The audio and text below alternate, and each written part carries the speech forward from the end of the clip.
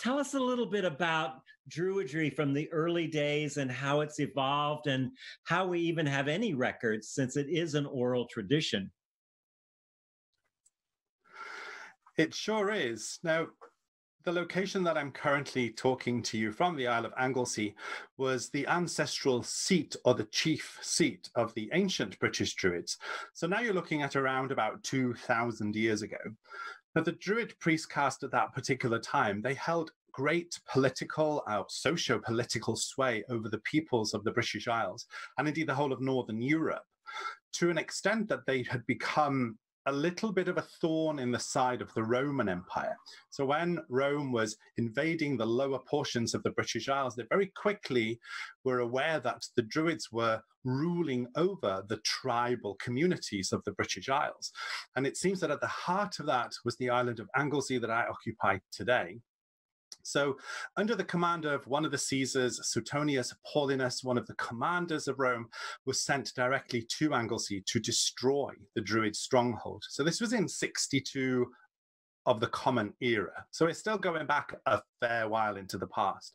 So Suetonius traveled a fair distance from Londinium, current London, our capital city, all the way to the Isle of Anglesey, had to cross mountainous terrains. It wasn't an easy journey for them. And for them to do this journey, which took them several weeks on foot, must have had some kind of modus operandi that had great sway for the Roman Empire.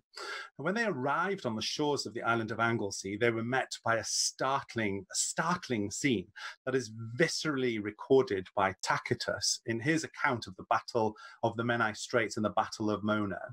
It appeared that the women of the island were the first line of defense, and they were known as the Furies, or called the Furies by the Roman armies, brandishing torches.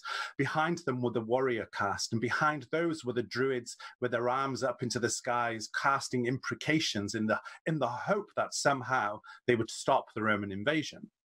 They did not stop the Roman invasion, and Rome eventually conquered Anglesey, but it took 18 years for that entire conquering to occur, if you like. So between Suetonius Paulinus turning back on his heels to retreat back down to southern England, where Boudica, she was kicking off down there because of potentially what was happening here on the island of Anglesey. So in the native tongue at that particular point in time, the island of Anglesey was called, as it still is today in my own current language, Ynys Môn. And in Celto-Romano-Britain, she was known as Mona, which is a Celto-Romano title for the island. 18 years after the retreat of Suetonius Paulinus, Agricola came, and the conquest and, I guess, the taking and the sublimation of Anglesey was complete. And Druidry kind of settled at that point. Now, what we know about Druidry comes mostly from the classical era, from the classical authors. And whether we can trust them or not is, I guess, a discussion that's up for much debate. But we know that they wrote extensively about the Druids for a number of centuries. And the Caesars in particular they spoke quite admirably of the qualities of the Druids. And if you look at some of those qualities that the classical authors describe, they are quite inseparable from what people would today describe as shamanic practices. But as to the Druids that survive today, one could ask, well, what lineage or what line do we have to the ancient Druids? Well, what we have is not only our blood, but also the breath of our ancestors that sing to us. And when we consider the fact that when Rome came and when Rome destroyed the Druid stronghold of the island of Anglesey, it appears that at that point in time, it was over, that Druidry went to sleep. However, to the memory of the Roman Empire, the modern Druids of the island of Anglesey have a startling message to the echo of those ancestors. We are still here. We didn't go anywhere. We're still here, working as Druids, being Druids, serving our community in the way that we can in the 21st century. And you make an interesting point when you stated that Druidry was an oral tradition. So how has it survived? Well, the magic within the oral tradition can be vividly seen recorded in the Welsh bardic tradition. Now, bear in mind that the language that I speak, so the language I'm speaking to you now, English, is my second language. it's not necessarily the language that I'm the most comfortable in speaking. My first language, my mother tongue, is Welsh or Cymraeg. Now, Welsh arose out and evolved and developed from the common Brittonic language, which the Druids of 2,000 years ago spoke. And as it evolved and developed, it went through our entire culture, our entire islands went through so many crises of identities. But throughout all of those centuries, from the time the Common Brittonic language gave way to Old Welsh around about 700 of the Common Era, right through until like the 16th century, the one glue, the one sticking factor that held together the wisdoms of the past with the coming of modernity was the Welsh bardic tradition that never went away. It continued in various guises through various evolutions and development, but it was here and it was maintained by the bards of Britain. And the bards could be seen as people who caused things to come into being, who created by the power of their voice.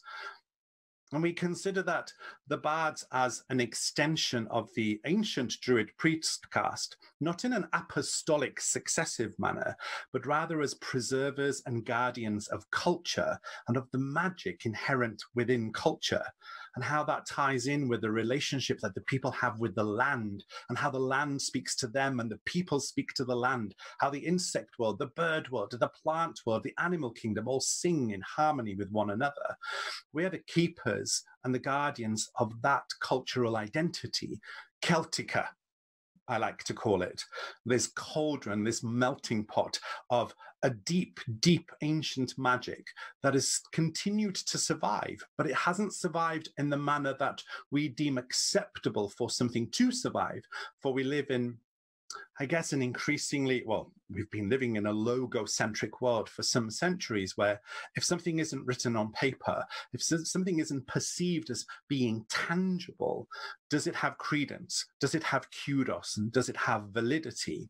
Now, the manner by which the traditions, the wisdoms, and perhaps some of the magic of the old Druidry has reached us in the modern world, it has come to us by this, by the shrine of the lips, by the altars of the tongue. It's come to us by words that have echoed through the centuries. Now, the liturgical components of what the Druids did isn't recorded in the Welsh bardic tradition, but what is recorded is what was important to people, the cultural symbolisms and the things that identified those people as bards. And a bard is somebody who sings in praise of something.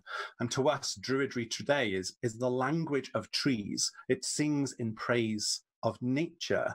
We are the bridge between the human world and the natural world, a trait, a quality, an attribute that is frequently placed upon and tagged onto the shamanic communities of our beautiful blue planet.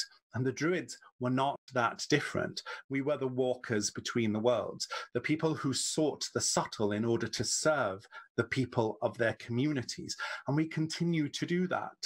Now, we don't necessarily advise and counsel kings, but we are still here. And that is the strongest message that we have for the echo and memory of the Roman Empire. We are still here. Or in my own language, Dani yma o hyd. Isn't that beautiful? It is beautiful.